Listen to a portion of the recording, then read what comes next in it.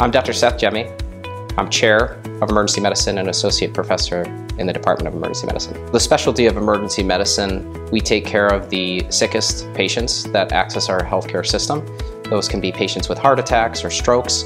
Those can be patients in some of their worst times of their lives in motor vehicle crashes or bad traumas.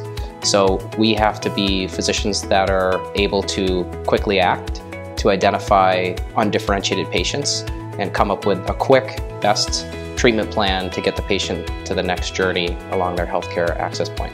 We're here to answer the call for all of our patients in the community to take the best care we can in these acute emergencies and to get the work done, to treat people as human beings and to provide the highest quality of care that we could provide. What sets Baystate Health, Department of Emergency Medicine, apart from other emergency systems in the area is the number of patients that we take care of, and 200,000 patients a year across our emergency departments. We have a top-notch residency program with 48 residents in a 3-year program to become the next emergency medicine physician. The other thing that sets apart the Baystate Emergency Department is that we are an integrated healthcare system with our community emergency departments of Noble, Franklin, and Wing, as well as our main academic tertiary center.